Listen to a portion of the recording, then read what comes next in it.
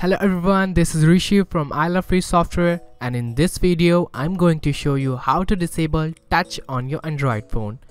To do this, I'll use a free Android app called Touch Lock Toddler Video. Kids love watching video, right? But they frequently touch screen and might change their running video.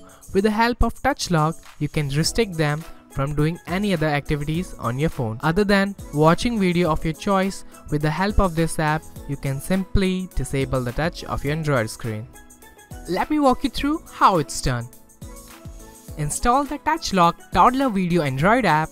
I will leave the direct link in the description below, so don't worry. Once it's done, open it and click on Enable. You will be asked to turn on accessibility.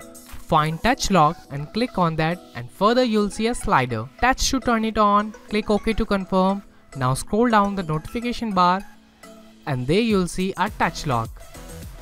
Click on the lock icon, you'll see that your screen touch is not working.